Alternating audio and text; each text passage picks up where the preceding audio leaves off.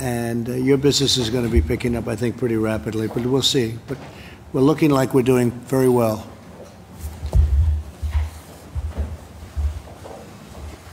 How are you doing? Okay? I'm doing well, thank Good. you.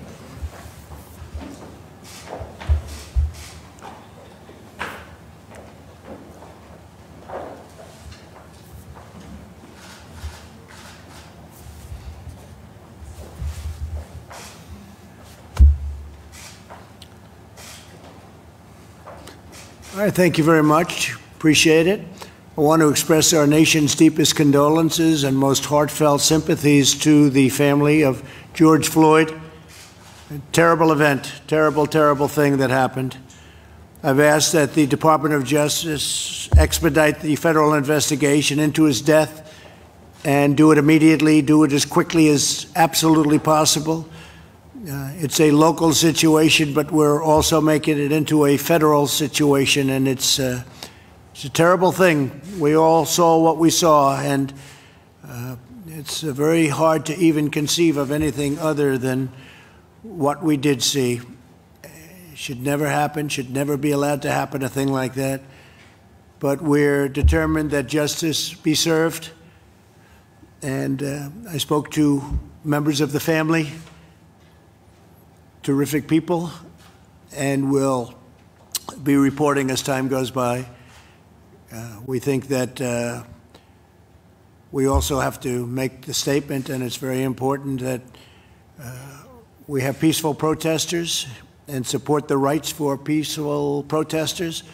We can't allow a situation like happened in Minneapolis to descend further into lawless anarchy and chaos, and we understand that very well. It's very important, I believe, to the family, to everybody, that the memory of George Floyd be a perfect memory.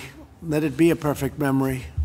The looters should not be allowed to drown out the voices of so many peaceful protesters. They hurt so badly what is happening, and it's so bad for the state and for that great city. So we are working very closely with the Justice Department. We're working with local law enforcement. We're working with everybody, and we're speaking with the family. And hopefully everything can be fairly taken care of. I understand the hurt. I understand the pain. People have really been through a lot. The family of George is entitled to justice, and the people of Minnesota are entitled to live in safety. Law and order will prevail. The Americans will honor the memory of George and the Floyd family. It's very important to us. It's very important to me to see that everything is taken care of properly. It's a horrible, horrible situation. And so we'll be reporting back in due course and as quickly as possible. I'm pleased to welcome American industry leaders to the White House as we continue to safely reopen America. We're glad to be joined by Jeff Bellotti of Wyndham Hotel and Resorts. Wyndham Hotels have been really terrific company over the years. Brian Goldner of Hasbro, Dave Hoffman of Dunkin' Brands, Gary Kelly of Southwest Airlines, really good jobs they've done. Rodney McMullen of Kroger, thanks Rodney. Oscar Munoz, United, thank you Oscar, United Airlines. Brad Smith of Microsoft, that stock has done very well, I will say. Great job, great job. Sonia Sengal of Gap, and thank you very much. Also with us are Secretary of Treasury Steve Mnuchin and Secretary of Labor Gene Scalia. Our nation continues to mourn for the lives claimed by the virus and grieve for the families who have lost loved ones. We continue to battle the invisible enemy. We're directing the full resources and support of the federal government to safeguard high-risk populations, especially in nursing homes. We've been a very powerful strategy on nursing homes for quite a while. The best strategy for public health is to aggressively protect the most vulnerable while allowing younger and healthier Americans to work safely. Nationwide hospitalizations, new cases, and deaths are all declining. We're tracking cases and hospitalizations daily, and states are demonstrating their ability to rapidly identify and contain new outbreaks. Our testing is the best in the world. We've now surpassed 15 million tests, which is much more than any other country, by a factor of many times. We've completed over 15 million, and that is, I think we can say that's a record by a lot. And we're going to give you a big report on testing tomorrow. We have new tests coming out that are above and beyond anything that anybody would have thought even possible just a couple of months ago. In many places, we've had more tests available than people seeking them. Florida and others have said that they have testing and they don't have enough people to take the test. So we've come a long way. We started with an empty cupboard. We didn't have a lot that we inherited, and we are, I think, really they've stepped up to the plate on ventilators, on tests, and on equipment and gowns and everything else. Gloves. If you look at masks, everybody has masks now. To maintain the health and safety of our society, we must also maintain the health of our economy. There's a reason why our nation's life expectancy is closely correlated with economic development. A never-ending shutdown would increase, not reduce, the total loss of life in the United States while failing to focus resources on the most vulnerable. We've made a lot of progress in terms of the invisible enemy, a lot of progress. A lot of things have happened that have taught us a lot. Nobody's ever seen anything like this, and there certainly hasn't been anything like this since over 100 years, 1917. I want to thank all of these great companies for being here and representing their company and themselves and our country so well. We're going to be having a discussion with the companies as to suggestions they have. We think we're going to have a very strong opening, which has just started, really. We had the greatest economy in history of any country, not just ours. The greatest in history. We had the best employment numbers that we've ever had. We've had the best numbers in every way, whether it's the biggest tax cuts, the greatest regulation cuts of any president. Nobody's even come close. We've rebuilt our military. We have the strongest military we've ever had. New equipment coming in all the time. A lot of it already arrived. And very importantly, all made in the USA. And so many other things. You look at what we've done for the vets with choice and accountability. The combination, they weren't able to get that done for over 40 years, and we got them both approved. Right to try, got it approved. We've done so much, and then we had to turn it all off in order to be in a position where we are right now. Numbers were estimated to be 2 million deaths, 1.5 million deaths, maybe 1 million, but it could have been over 2 million and maybe substantially over. Unfortunately, one is too many. It should have been stopped. It could have been stopped in China. It should have been stopped in China, but it didn't stop. And the world got infected, and it's very sad thing. But we turned off the greatest economy ever, and we turned it off very quickly, very rapidly. We banned people coming in from China early, very early. In fact, most people said, don't do it. Even a month later, they were saying, you shouldn't have done it. And we turned out to be right. But we have now a long way to go. But we're getting very good early numbers, as everyone knows. The stock market has been doing very well because people have a lot of confidence. We're doing very well on therapeutics. We're doing very well on vaccines. I think we're going to have some very good answers soon.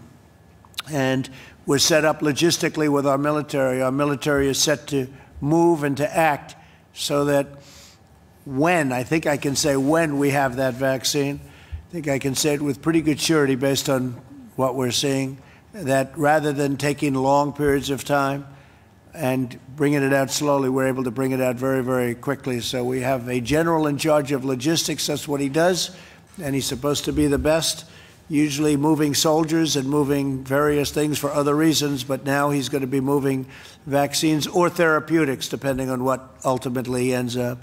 But we're doing very well on vaccines. We're doing very, very well on therapeutics. And maybe I could use the word cure as opposed to purely therapeutic.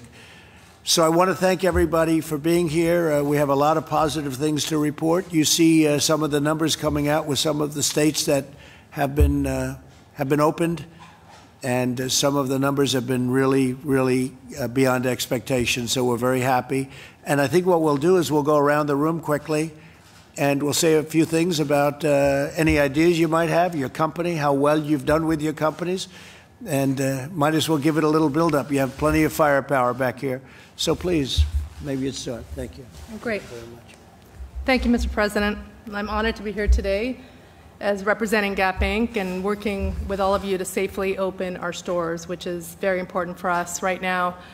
I have the honor of running America's largest clothing company. Gap Inc. had over $16 billion in revenue last year, and we house $4 billion brands between Old Navy, Athleta, Banana Republic, and our namesake Gap. And Old Navy is the second largest apparel brand in the U.S. Wow, so, great. you know, we have serviced American families for our 51 years, and these brands represent the best of American values, and we're anxious to get going and anxious to open up the economy.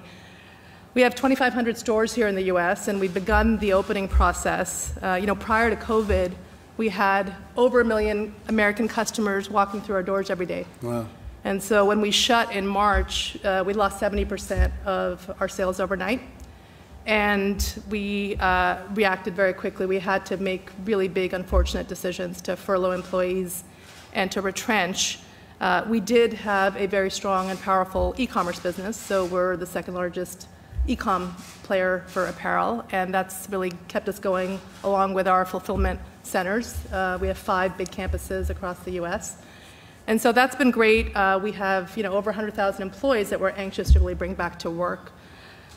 We've developed these safe shopping protocols with industry leaders in retail, and we feel really good about them. We're anxious to reopen our stores with these protocols and have been excited about what's happening so far as we've opened. Our employees feel safe, our customers feel safe, and they're coming back to shop with us. And so we are committed to opening at least 800 stores this month. Great. And so we're on track for that. In fact, we're a little ahead of that, which feels good. And as customers come in, you know, they'll have new protocols, social distancing, masks and cleaning, right, et cetera. So it's going to, you know, create trust, and everyone's responding really well. I visited our stores in Virginia last night, and I visited our stores in Texas and Arizona, California over the last couple of weeks, and our customers are thrilled to be back. Our employees are thrilled to be back. In fact, one of our store managers came up to me and burst into tears, thanking me for giving her job right back. You know, it's a really very important thing, and as much as the government's helped, our employees want to be back. So that feels great. 1 in 4 Americans work in retail, as you know, so this is now my time to ask what we need. And during this closure process, half of retail stayed open and half of retail's been shut. So we've really created this lack of level playing field, you know, the haves and the have-nots. And you know, as we look forward and as we think about a possibility of a resurgence or something, we must stay committed to these safe retailing protocols and really stay there and work through any future issues with that so we can have an equal playing field. So I look forward to working with you. And Secretary Mnuchin has been fantastic to work with. He's done a great job. Thank you, Sonia. Appreciate it. Steve? Thank you, Mr. President. I really want to thank everybody, and Sonia, thank you for all the work you've done, and everyone else. I do want to just particularly thank Gary and Oscar.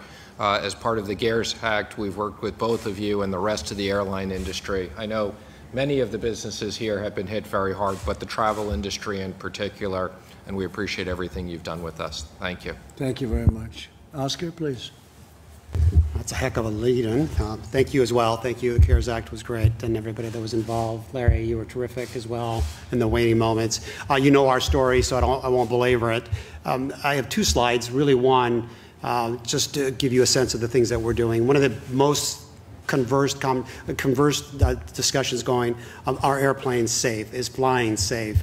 And I think that's of paramount importance. We've always been one of the, if not the safest industry in the world, and so some of the things that we're doing are on this chart. And it's simply everything you think, hydrostatic testing that disinfects, wiping everything down, the wearing of masks for everyone. We were one of the first to be able to do that. Touchless aspects. Our customers get a chance to choose where they sit. The HEPA filters on our aircraft. I think it's important for the flying public to understand. These HEPA filters are hospital-grade filters that remove 99.7% of particles in the air. The combination of the filter and the mask that we're wearing should completely eliminate, to a great degree, the aspect that if we practice all the other things. And so we're working through all of that. But again, it feels like we're always talking into the wind with regards to that. So we took it a step further and have partnered with different people, Clorox in particular, right? It's a brand name that speaks of powerful disinfectant, and that branding aspect gives it a little bit of sense. And then we went a step further and used Cleveland Clinic, to guide us and direct us. Here are the things that we're planning on doing. Is that meaningful? It's like having Ambassador Birx at our side to sort of support those things. So those are the things that we're doing with regards to our safety. On the next chart, your question is how do we restart the economy? If I can get the next chart, please. The first one's obvious, and I think we've all been talking in the business community. It isn't just about airlines flying. People have to go someplace and fly somewhere, right? The hotels of the world, the hospitals, I mean, the restaurants, the theme parks, all of that has to be collectively. And I think everything we do as a business and as a government is to ensure that we take everybody into account and not forget the fact that airlines are only part of it. And so that's an important part. And then again, from a health perspective, I don't know that there's another nation that has more powerful pull back to branding than the U.S. Anything that comes out of the U.S. is going to be accepted. So thank you for the efforts. Ambassador was wonderful at those conversations. And then lastly, and this is the big ask from our perspective, we are global. We fly over 60 countries. And this isn't a China question. This is the general aspect of when the world restarts to fly. It's historically every government, every country will have its own regulatory scheme to start flying. That is called patchwork. That is not harmonization. In order to get the economy going and flowing from a perspective of the entire planet, it's important that we work with your teams to get that harmonization and avoid patchwork. So good. Thank you again for everything. Thank you, Oscar. I appreciate it. You've been very much a factor in what we've done. You've been really helpful. We appreciate it. Larry Kudlow, please. Thank you, sir. Thanks to everybody who's come here and worked with us. And I hope everything continues apace. We try to follow, Kevin Hassett and I try to follow these high-frequency economic indicators, and my little list is growing. I'll just rattle it off because as things open safely, I say that because Deb is here, truckloads, freight shipping, air travel, hotel bookings, TSA travelers, all starting to shoot up. They're really green shoots. You mentioned the stock market, sir, which has done very well. Apple mobility, gasoline demand, tremendous housing demand. Applications for mortgages and so forth are actually now pre-pandemic levels again with low interest rates. And we had a number today from the income report. The saving rate, sir, is 33% for the month of April.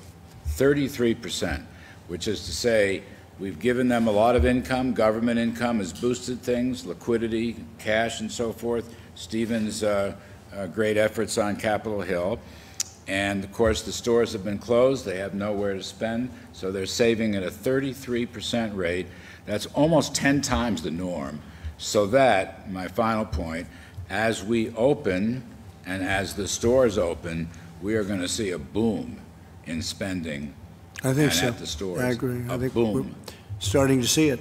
Yes, I think you're going to be people are going to be very surprised. We're going to have a great third quarter, a great fourth quarter. I think next year is going to be one of our better years, so that's really great. Thank you very much, Larry. Yes, sir. So Jay Clayton is the head of the SEC, Securities and Exchange Commission, and he's done a fantastic job, and I thought maybe I'd invite him up, and you could say a few words if you'd like, Jay. Thank you, Mr. President. What I want to say is I appreciate the information that your companies have given us today. Investors want to understand the operational and financial challenges you're facing. The more they understand them, whether they're good or bad, the more your plans are solid for overcoming them, the more confidence they have, and our markets work better. I'd be remiss if I didn't thank Secretary Mnuchin and our friends at the Fed for the way they have supported our markets through this uncertain time.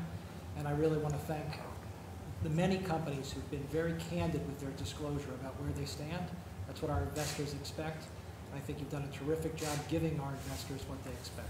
And I look forward to continuing to work with you. Thank you very much, Jay. Thank you. Southwest Airlines, what a great company. Go ahead. Well, thanks, Mr. President. It's a pleasure to be here on behalf of all the Southwest people, and my name is Gary Kelly, and again, I want to thank you. I want to thank Secretary Mnuchin. The CARES Act was exactly what we needed. The speed and the scope were just absolutely breathtaking. Before, the markets were closed, and after that, the markets opened up, and we've been able to do a significant amount of financing, so thank you. It was just the right thing for our economy. I'll just echo what several have already said in terms of the business. We got down to about 2% of the normal traffic volumes and are up well beyond that, thank goodness. We're not there, but I'll take 15% as opposed to 2. So we've got a long way to go, but the trends are in the right direction. I think what is important is to make sure that our employees and our customers know that it is safe. And that is our #1 priority, to make sure that we have a healthy and safe environment. Again, I'll echo a lot of what Oscar has already covered, but we published the Southwest Promise in early May, and it addresses cleaning of the airport, deep cleaning of the airplane. We require masks of our customer-facing employees as well as our customers. We are not booking the airplanes full so that the middle seats are open to allow for physical distancing. And it's a layered approach. The one thing that we would like to see, and I know that the administration is looking very carefully at this, is to add a health screening at the TSA checkpoint. I think a temperature check like we had today coming into the White House would be very sensible, along with a health declaration. And we're working closely with the TSA on that point. I think beyond that, I think ongoing tax burden reduction would be very helpful in terms of ticket taxes. I know we've got a ticket tax holiday for 2020. As sales begin to pick up and airlines begin to get back on their feet, that could be something worth looking at. And I think for all of us, some sensible form of liability protection, which I know is also a topic, would make great sense. But we applaud all that the administration is doing. I think the key indeed is to get treatments for when people are sick, #1, so that they're confident that they'll quickly get back on their feet, and then #2, ultimately getting a vaccine. When that happens, I think that things will absolutely take off. Lastly, again, I wanted to thank you all for the support with the payroll support program. We've never had a furlough or a layoff or a pay cut in our history at Southwest, and we sure don't want to have that now. So thank you again, and we're going to fight the good fight here. And thank you, Gary. Great job you do for a long time. Thank you very much. Deborah, please. We've made amazing progress together with the American people and with you all. As you heard the President described, new hospitalizations are down month over month by 50%. Mortality, the fatalities that we all grieve, are down significantly week over week. We're excitingly really finding governors and mayors being able to respond to the epidemic in a new way. Proactive testing, finding new cases, contact tracing, and stopping outbreaks. We're seeing that over and over again, county by county, metro by metro. I think we're working with all of the healthcare providers, because just as we want to open up America safely, we want to make sure every American has access to healthcare. We want to see our babies immunized. We want to see them at their well baby checkups. We want to see pregnant women cared for in their appointments. And we want to see the hospitals back caring for people and doing elective surgery and ensuring people are getting their cancer screenings. So as we open up the economy, we also want to ensure the Americans are not only COVID-free, but have all their health care taken care of. So you're seeing much improved numbers. Much improved numbers, and I think this proactive testing, having enough tests available not only for diagnosing at the hospitals and clinic, but having an abundance of testing available to really be able to do what we talk about as proactive surveillance, going into nursing homes and testing 100% of the residents, 100% of the workers, working in food processing plants to test everyone that is there, and really stopping outbreaks before they start. This asymptomatic piece is unique among diseases, and we have that in HIV, we have it in this particular respiratory disease. And so you have to test proactively to find the asymptomatic. No one intends to infect others. They just don't know they're infected themselves. And so working with states and governors and mayors to really set up those testing sites has really been extraordinary. And having a testing available at that level, I think we're about 350, 400,000 tests a day. We're up to having tested 5% of every American in less than 2 months.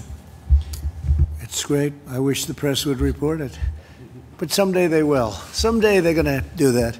Thank you very much, Deborah. I appreciate it. A lot of progress has been made. Great job you're doing. Thank you. Please. Hi, Mr. President. I'm Brian Goldner with Hasbro, and thank you for your leadership and for working closely with the private sector to reopen the American economy. You may know that Hasbro is a nearly 100-year-old Rhode Island-based play and entertainment company with brands like Monopoly, Transformers, Play-Doh, Peppa Pig, and Nerf. And it's really an honor to be here today. It's also an incredible honor to see how our brands are resonating with consumers, more people getting together and connecting and playing with games and brands like Play-Doh as they spend time together. We were talking as we were coming together today just how people are making new connections, and we're very excited about that, and then the reopening of the economy. And I also have to thank you for the partnership that we've had over time with Director Kudlow, and it's great to get the support that we've seen from Secretary Mnuchin as well. You know, from health screenings to interactive handbooks, safe return to the office, safe social distancing, staggering shifts in our warehouses and factory floors, we are safely reopening U.S. businesses. If we could go to the next slide. We've worked closely with governors in our region, the Rhode Island Governor Raimondo and the Massachusetts Governor Baker, to design safe reopening guidelines. I'm especially proud of our Hasbro safety folks and operations. We've set a standard in our factories and warehouse operations across the country for consumer goods manufacturers. In fact, we're training other consumer goods manufacturers to help them open safely in the U.S. from Massachusetts to Texas. Again, I'm very pleased to be here. I'm very proud of our employees. They're all very excited about getting back to work. And we've been working all along, and as our factories closed down during certain times over the last few months, our teams came together to make face shields in our factories, 50,000 a week to give to healthcare workers, and we've made good use of those factories, and we're now happy to see them back up and running. And so thank you again, and thank you for leadership. That's really great. We appreciate that too. Thank you very much.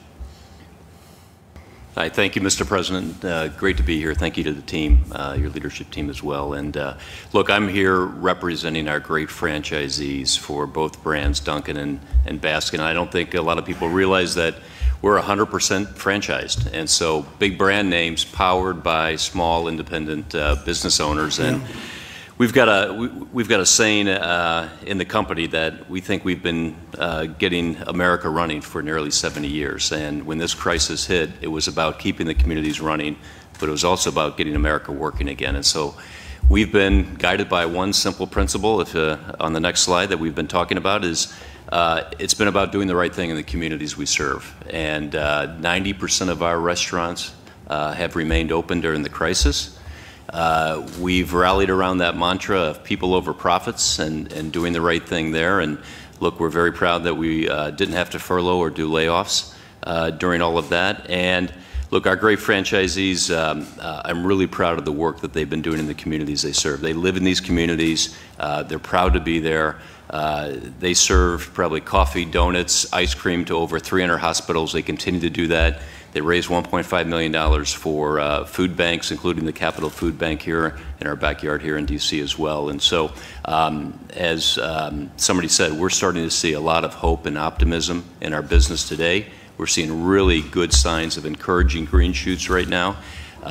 We're working with the franchisees, again, to get America working again, looking at a really aggressive hiring campaign over the summer. But I'd say it's 3 areas that we focused on that was really a good North Star for us. And the first was we got in early on a lot of the safety measures, making investments in safety measures as brand standards across both brands. But for us and brands like Dunkin' and Baskin, our mission is to give the consumer as many ways to access your brand on their terms. We know there's a lot of consumers out there that have varying levels of comfort in terms of what's going on right now. So whether it's drive-through, curbside, pickup windows, delivery, you'll hear a lot about digital today as well.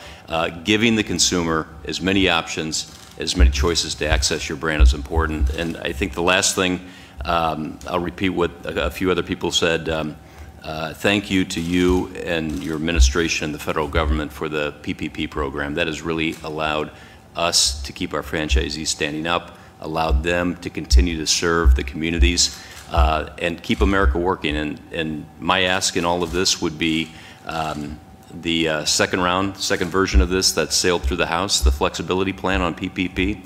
I'm just hoping that, you know, it sails through cleanly and gets to your desk to be signed, because that's another great example of helping small independent business owners like our franchisees keep America working right now. So thank you for your consideration. Thank you, David, very much. Appreciate it. Thank you, President Trump, and really appreciate the invitation to talk about reopening businesses in America. My name is Rodney McMullen. I'm the chairman and CEO at Kroger. I represent over 500,000 associates, and we've hired over 100,000 people over the last 2 months. And you know, our job is to keep our supply chain operating, fresh, affordable food and essentials. And we operate 2,800 stores, 35 manufacturing plants, 44 distribution facilities. If you look at our associates, we've invested over $800 million in safety procedures and rewards for our associates over the last 8-9 weeks. Obviously, we all do everything we can to make sure we keep our employees safe and on a daily basis. If you look at our customers, we have 11 million people a day that come into our stores. So the things that we're doing to protect our employees, we're also doing the same thing to protect our customers. We use every available way of trying to remind customers on social distancing, limiting the number of people in the stores. We have an in-store radio network that every 15 minutes we remind people of, you know, social distancing. But everything that we can do, we're trying to remind people to stay safe and do things. We also are supporting our business and continuing to make sure that we have a viable, strong business over time, and supporting the communities that we operate in. Over the last year, working with local food banks, we've been able to provide over the last 3 years over 1 billion meals with local food banks. And it's something that, you know, in the United States, no one should have to go to bed tonight hungry. We have so many resources as a country, and together we can eliminate food waste. And when we eliminate food waste, we can make sure no one goes to bed hungry. Obviously, as one of the things that we thought it would be helpful to pay forward, as a company that's operated throughout the pandemic, we've learned a lot. And one of the things you'll learn is be agile and move quickly. And if you think you should do something, you probably should do it. With that, we developed a 59-page blueprint that we made public, and we've shared it. And I know the other day I was on the Today Show, and they asked me like 4 times, why would you do that?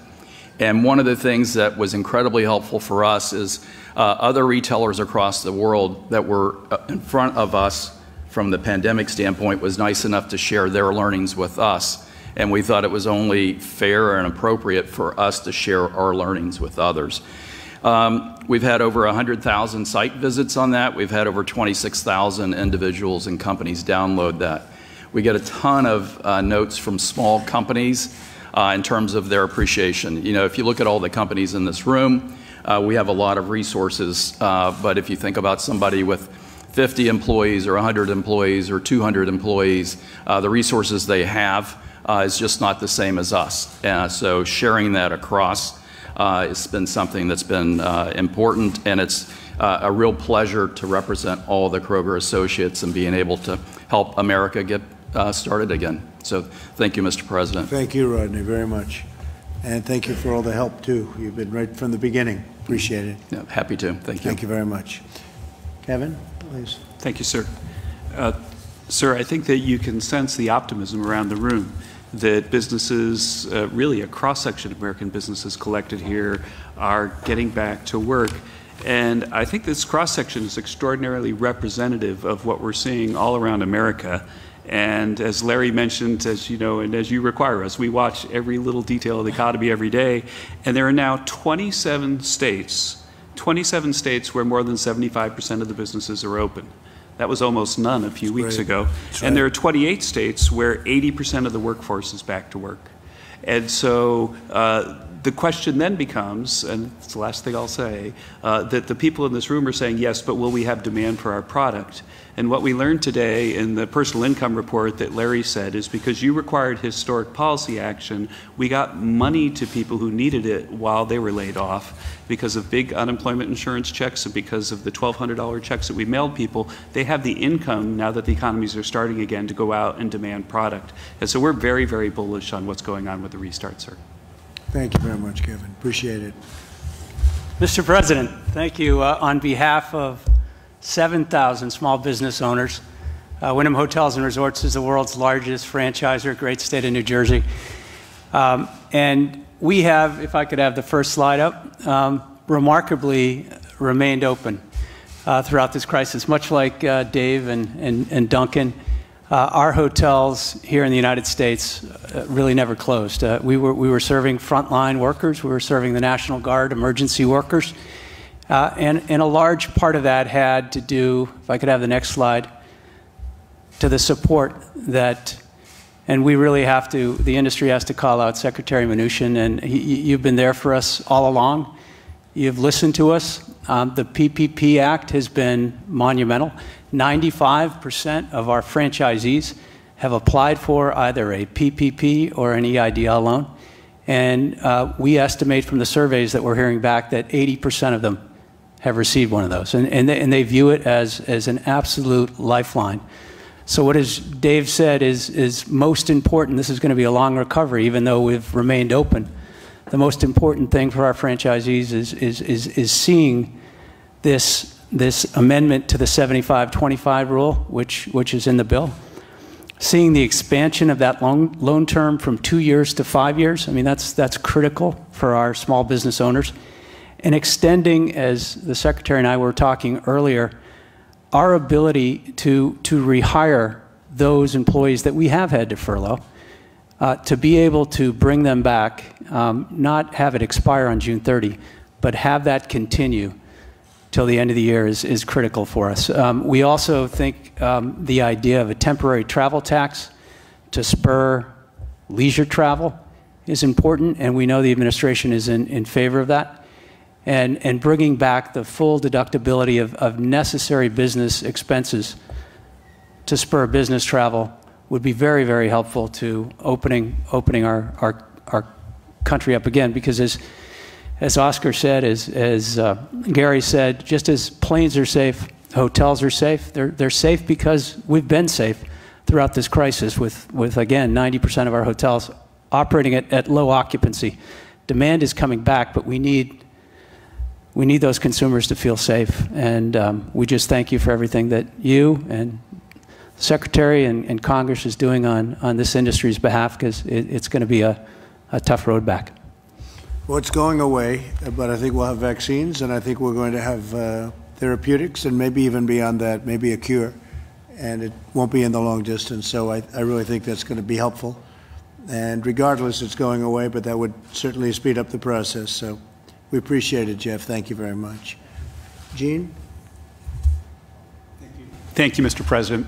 Thank you for bringing together so many great companies, different sectors of the economy that have, some of them been affected really very different ways during the pandemic. Some able to stay open, some really having great difficulty doing it. But one thing we've heard today, and we had conversations earlier before the meeting got underway, I think all of them are very, very focused on safety, safety of their customers, safety of their employees. I don't think there's been a time when American businesses have been as focused on safety as they are right now. And that's a great thing for bringing customers back, bringing workers back. It's been a focus of ours at the Labor Department actually since January. We've tried to help American workers through this crisis in so many different ways, but as early as January, we were providing guidance, guidelines to businesses. We've now put out guidelines to 16 different specific industries on how they can reopen safely. We'll continue to do that so that companies understand what's expected of them, can have confidence in what they need to do, and same for workers. And we're mindful that not every company is going to focus the right way on these things, so we'll continue to respond to employee concerns, complaints as they come in. As Larry and Kevin said, Mr. President, we've turned a corner. We put out unemployment numbers yesterday showing that for the first time since February, the number of people on unemployment dropped. And that's great. The number of filing is still much higher than we want. That's a good sign, isn't it? We've turned the corner, Mr. President, and we'll get back there to that extraordinary economy that you built so recently, and we're going to do it safely. Thank you, Gene, very much. A man who's done a very good job, Microsoft. That's a good job they've done, Deborah, right? Thank you very much. Well, thank you, Mr. President. And yeah, I just think this is a fascinating conversation because it really shows how each industry is unique. Yeah. And as an economy, we need to meet the needs of every industry and put the economy together. Not surprisingly, when you're in a business and you're in a sector that creates the tools that people can use to work from home, it's not difficult to have your own employees work from home, and that's what we've been doing. But I think our mission in this first phase has really been much broader than that. It's been twofold. One is to provide the data resources and the technology to support the public health needs of the country, from public health agencies to hospitals to the researchers, as you mentioned, who are on the quest for a vaccine and therapeutics and the like. And I think more broadly, it has been to work with, frankly, many of these companies around this table to sustain the economy these past few months so that employees could work from home, so students could study from home, so that the government could operate from home when that was needed. Now, it's all about phase two. And I think you put it well. It's all about both protecting public health and reopening the economy. And here we see, in some ways, something that may look more like a dial than a switch as we go through a series of phases. We think we'll likely continue to see different industries with different needs. We do see technology playing some new and important roles. And on this slide, which you'd have to stand within 3 feet of to read, you'll see the 9 different areas where we see different public health needs, but there's 3 I want to call out because I think they're especially important for the private sector. The first is the ability to use technology to work with people to detect the disease. I thought the reference to a health declaration was a really good one. It makes sense that at an airport, many employers are going to want that on some kind of self-attestation basis for their employees. It doesn't make sense to do it on a piece of paper. Right. We were developing an app for our employees. We realized, well, everybody's employees need this, so we're now partnering with United Health Group so it can be made available to everybody. The second layer that I think is really important for the private sector is the tracing capability. And we're seeing both companies like Microsoft and others work to create tracing technology that can be used by individuals, that can be deployed by employers, or by public health agencies. And then the last is notification, exposure notification, that can be done by individuals with public health officers. I think the key to all of this is captured in the next slide. We want people to be comfortable using this technology. We need to protect people's privacy so that they know that they're not putting their personal information at risk when they use technology in this new way. So we're very committed to doing that. In closing, I would say when you step back from this, this is also the right time to close the broadband gap, which you're addressing through stimulus efforts, and I think there are more. It's the right time to invest in more skilling because we are going to see more jobs demand more digital skills than we did 6 months ago. And it's the right time to maintain the focus, as you have set, on testing. you noted the progress. We've noticed the progress. We appreciate the progress. But I think even more than the progress is, frankly, the high ambition level the administration has set to sustain that progress. Because I think by fall, if we want students to return to college campuses, if we want more employees to feel safe in the workplace, we're going to see more private sector institutions wanting the ability to test people even when they're asymptomatic. And so that progress, I think, will be another one of the fundamental ingredients that we'll need. So thank you. Well, thank you very much. And your first picture was so beautiful. The picture of the White House, I don't think I've ever seen one more beautiful than that. I don't know, you must have something very special over at Microsoft. Wasn't that beautiful? We appreciate it. Thank you very much, Brad. Thank you very much. Do you have any questions, please? Mr. President? Any for the great executives? Mr. President? Yeah. It's obviously been a long day for a lot of Americans, but I'd like to give you an opportunity to address some of your tweets from this morning. You tweeted, "When the looting starts, the shooting starts."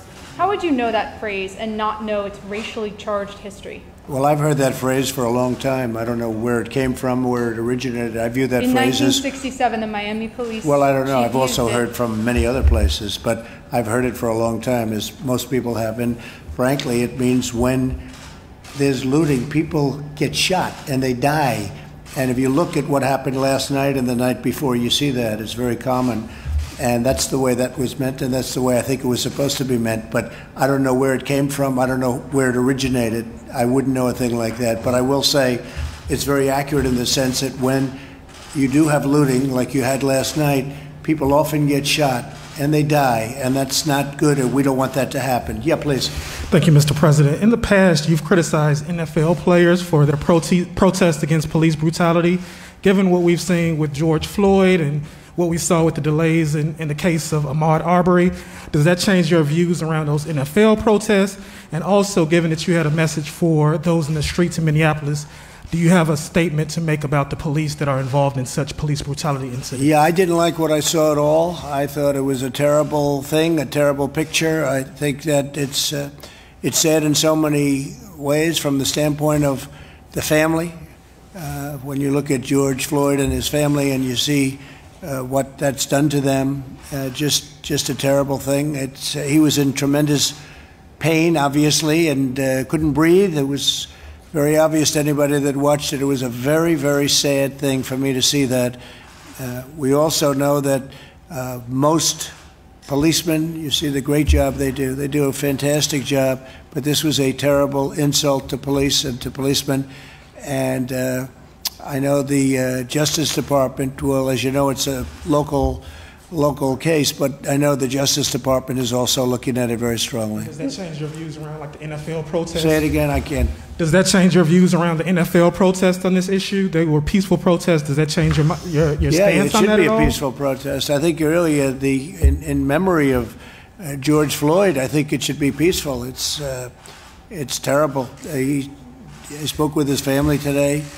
Terrific people. I think it's so bad for the memory when you see a thing like that going on. And hopefully that won't happen tonight. And as you know, the National Guard has arrived and they're there. But hopefully everything will be very different tonight. Last night was very sad on many different levels. Yeah, please. Yeah, please. Referencing the Rose Garden event, we see tensions with China with the virus now over Hong Kong. Are we witnessing the start of a Cold War between the United States and China? Well, we're certainly not happy with what happened with respect to China. They have a virus that started, and when it got out of control, perhaps, I assume that's what happened, it got out of control, whichever way, and they stopped it from going to China, but they didn't stop it from going to the rest of the world. So nobody likes that. That was not good. They did not do a good job. So I don't know if it was incompetence or it was done for some other reason, but I know that I didn't see anything in Beijing and I didn't see anything in other Chinese cities, but I did see them in New York, in London, in Paris. We saw them in Spain and we saw them in Italy. We saw the enemy, the invisible enemy come out. And all over the world, 186 countries and probably more than that now. And they stopped it in China, but they didn't stop it going to Europe and the United States and the rest of the world. So what's that all about? and we have to do a very strong study and figure that out. If I could follow up, are you going to eliminate the special status for Hong Kong? I know you announced the measures. Well, we're talking about doing a lot of things, and we're very, very saddened by what happened to our relationship with China. They should have never allowed this to happen. They could have stopped it at the source. We asked them to come in and help them, and they didn't want help from anybody. Even the World Health Organization, they wanted to go in, and they were delayed. But we asked to go in very specifically, and they didn't want any help. They didn't need any help, and then it got out of control in some form. But it didn't seem to get out of control when it came to going to other parts of China, because it didn't go very far. But it did come to the United States, it did come to Europe, it went all over the world. Mr. President, Yeah. Mr. President. What was your conversation with the Floyd family after the Rose Garden event? What was the thing you were trying to impress upon them, and did they have a message for you? Well, I just expressed my sorrow. That was a horrible thing to witness. And I've seen bad things, I've seen many bad things, and that was just a horrible thing to witness and to watch. And it would certainly look like there was no excuse for it. Mr. President, Did they have Mr. a President. message for you at all? Did they communicate? They were grieving very much. Look, it's their brother, and they were grieving. And I could see very much that they loved their brother. Okay? Mr. President, Yeah, in the back, please. Go ahead, please. Thank you so much, Mr. President.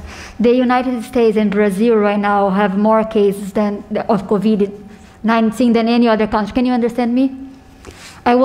Brazil, you said? Yes. My question is, there are many comparisons between the way you and the Brazilian president handled the pandemic. Do you think it's a fair comparison? And how long do you think the travel ban will be in place? Well, the Brazilian president is a friend of mine, and he's working very hard, and they do have a big, big outbreak. And I can tell you he's a very good man, and he loves his country incredibly well. They've had a hard time. There's no question about it. They went a different route than we did. He is against... We did a shutdown. They decided to do it a different way. They're having a very hard time. He is against social distancing at the moment where the Brazil... Could you take that just for a second? Sure. Yes. He is against social distancing and lockdown at the moment where the numbers in Brazil are skyrocketing. What do you think about that? Well, he went a different way. Brazil went a different way, and certainly they're having a hard time. I don't want to be critical of anybody because I have great respect for him, and he's doing a very good job with the country. Then he got hit. He got hit like everybody else. They went about it differently than us. I closed down from China. I closed down from Europe. And we did a lot of close downs. We had to close down from Brazil. You're asking about Brazil. We closed down, as you know, the other night from Brazil. But it's a tough time they're having in Brazil. It's a great country, great place, great people, but they're having a very tough time. How long do you think the ban will be in place for Brazil? And are you also thinking Russia and I'd India? like to take the ban off as soon as we can. Okay? As soon as we can. Yes, please. Yeah, Mr. President, do you believe that there's a problem with police brutality in America? And if you do, what would you do about it? Well, I think that police brutality certainly is something that we've been hearing about, reading about, studying. I have for many years. And we all have to say, and I think most people would admit, that most of the policemen and women that I've seen have been outstanding. When you have something like this happen, you look at it and you just say, how does a thing like that happen? Because it just seems so bad to watch. But our police have been very outstanding. Our crime rates are way down right now in this country, and way down. The police have done a great job. Something like this happens, and you really say, that's so bad in so many different ways, and so unfortunate. You see the... Yeah, please, go ahead. Yes, Mr. President, it certainly seems like you're sympathetic to some of the frustration expressed by the protesters last night. I want to ask you, first off, do you think there were good people out protesting in Minneapolis last night? Did you say, were there good people among the protesters? And then also more broadly, what is your message to Black Americans and others who just are really frustrated and saddened to see another video of a black man being killed in police custody? Well, certainly there were a lot of different people, and there were good people too, and they were protesting for the right reason. They were protesting in honor of a man, George Floyd, where something happened that shouldn't have happened. In my opinion, from what I've seen, certainly something happened that shouldn't have happened. And yeah, you had a lot of people out there that were protesting out of sorrow, and then you had people that got out of control, some people. And they did I think they did a great disservice to their state and to their city and to really our country, what they did last night. And we brought in the National Guard today, and they're there, and that won't happen again. It can't happen again. We can never let that happen again. That was run by the mayor of a city, and it got, in all fairness to him, he was in a tough position, but I don't think they were very well prepared. But we brought in the National Guard. They'll be very prepared tonight. Thank you all very much. Thank you, please. Thank you. Mr. President, would you support a civil Justice Department investigation? Mr. President, Pattern and practice investigation? Come on, guys, let's go.